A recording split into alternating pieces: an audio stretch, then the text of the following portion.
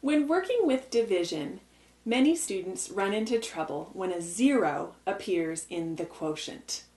For example, when we're solving a problem like 5,125 divided by 5, we have a zero in our quotient.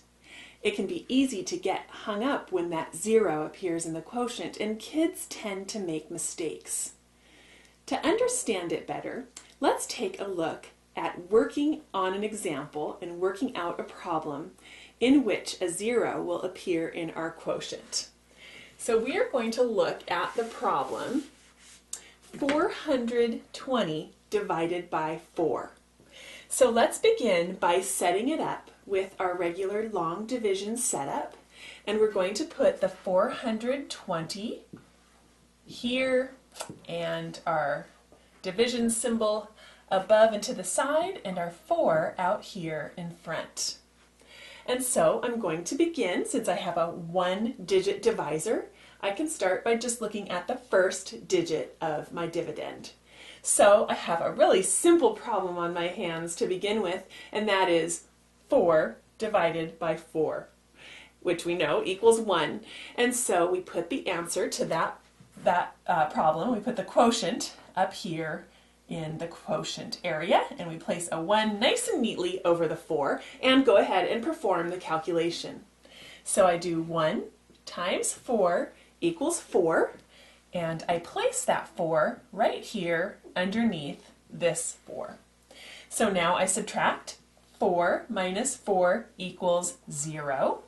So in that first little calculation, I have a remainder of 0, but I'm not finished yet. I still have more numbers in my dividend.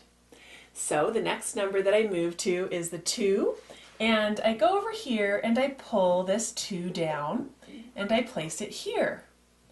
Now this is where I run into trouble, this second digit here, because 2 is less than 4.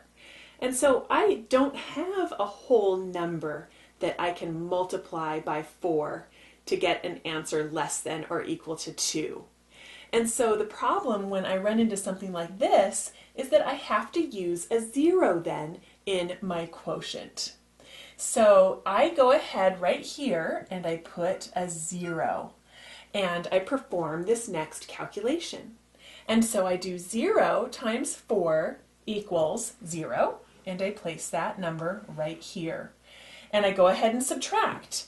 2 minus 0 equals 2, and I still have one more calculation to perform. I still have one more digit to work with in my dividend. And so I go ahead and pull that next number down, and now I have a very simple and straightforward division problem to work with. I have a number that's much greater than 4 to divide by. So I now have the problem of 20 divided by 4, which is 5. So if I multiply 5 times 4, I get 20 and put my answer here. And then 20 minus 20 equals 0, so I have no remainder and I'm finished working out the solution. So this is an example. So my answer is 105 with no remainder.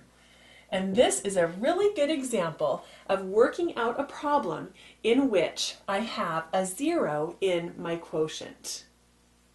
An important point to remember with these problems is that if you can't find the right quotient greater than 0, 0 might be your right quotient.